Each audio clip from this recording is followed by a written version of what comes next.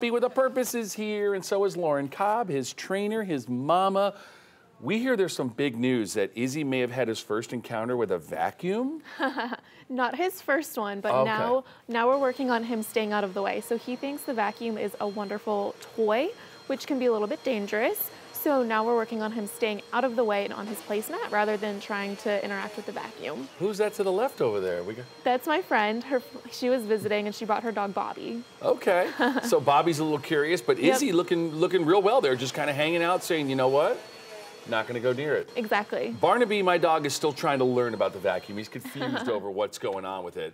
So is his mom, too, because she doesn't understand what cleaning is. So, yeah. All right, and also we have a story about nails. What's this all about? So we do regular grooming for Izzy. When he's walking around, I make sure that his nails don't click on the floor so that he can be a very welcomed presence in public places. And so we do very regular nail trims. Now, you obviously know what you're doing here, but isn't it a very sensitive thing to clip a dog's nails? Because if you go too far down, that can injure them. Yep, exactly. So this is a really sped up video, but we take it nice and slow. I don't clip very much every time to make sure it's a really positive experience.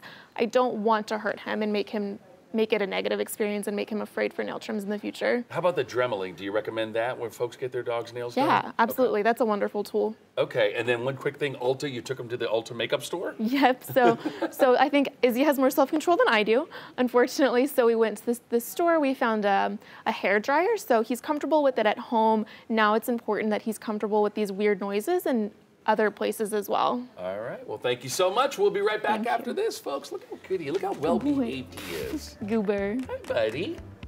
Hi, buddy.